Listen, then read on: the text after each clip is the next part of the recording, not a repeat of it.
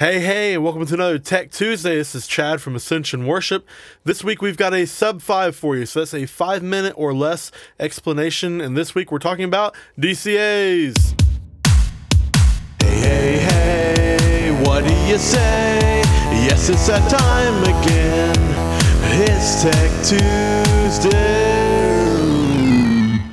So a DCA basically is a fader that is designed to turn up or down a group of faders. Really practical example of this is if you have a great band mix, pastor walks out on stage to do a prayer, the band's playing behind him or her, and you just want to bring the band down but not lose the mix that you have because you want to be able to bring it right back up as soon as that prayer is done. You can have one fader that will grab all those faders that you have assigned to it and turn them up and down. You can also use this to mute those channels or to solo those channels, but that is it. It's not used for any kind of processing. It's just volume control.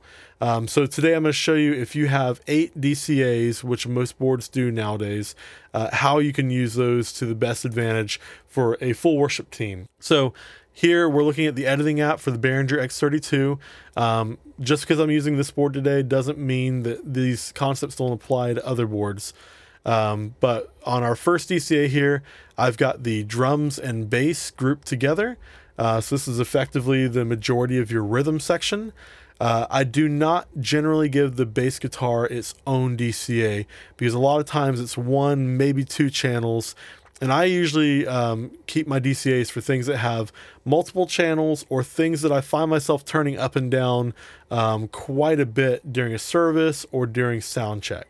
So the bass usually goes with the drums or the band, or in this case, both, but it doesn't have its own generally. Next, I have my electric guitars. Again, because I turn those up quite a bit in certain sections and down in others, they get their own DCA. I don't do that quite as much with acoustics, so I don't have the acoustics in this DCA. They are being affected by the band DCA. Next, we have keys and tracks. The reason why the tracks are grouped with the keys is because a lot of times you're using your tracks to fill in the things that keys can't do. Or if you don't have a keys player at all, a lot of times churches are using these to just fill in pads and that kind of thing. Next, we've got the entire band DCA.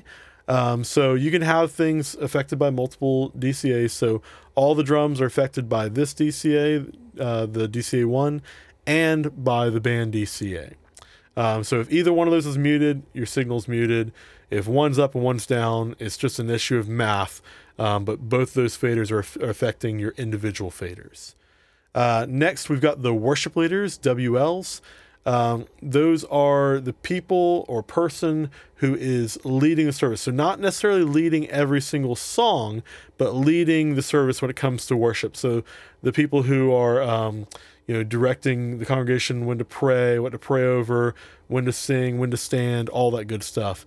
So I want to be able to grab that DCA at any time and turn that person up or down. If they're trying to pray over top of a musical section, I can grab them no matter what I'm looking at on my left-hand side where my inputs are. The BVs, or backing vocals, is basically everyone else on stage who's singing. So they've got a microphone, but they're not the worship leader or worship leaders. Then I designate them to this group so I can turn them up and down as I see fit. Then we've got, this one's kind of a flex channel, but I generally set it up as a delay send. So this allows me to do ramping effects on the delay effect that's on the worship leaders. Really cool. And then finally, I always want to be able to grab the pastor's microphone no matter what I'm looking at on my left-hand side, because those transitions are so important, and you will really have a not fun service if those aren't turned up in the right time.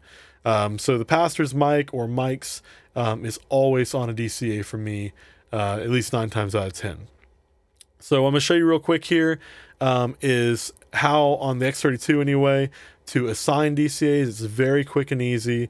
If you're on the actual board, you would hold down the select button over the DCA you want. In this case, I'm just going to click the DCA button, and then you go and select the channels. So I got drums and bass.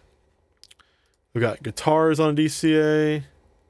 I've got keys and tracks, my entire band,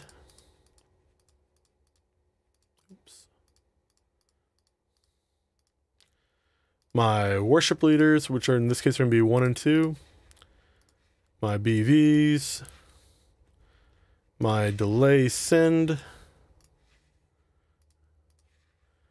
and then finally my pastor's headset microphone. And that's it. You're done. I hope this was helpful for you and for your team. If you would like more information, because obviously this is a very fast explanation, we have an older video that's a bit longer and has more audio examples. I will put a link to it at the end of this video. Please go check that out. I think it's really useful stuff. I hope this has been great for you. Until next week, have a good day. Again, this is Chad from Ascension Worship. I hope this has been helpful for you and your team. Come back here every Tuesday for new information.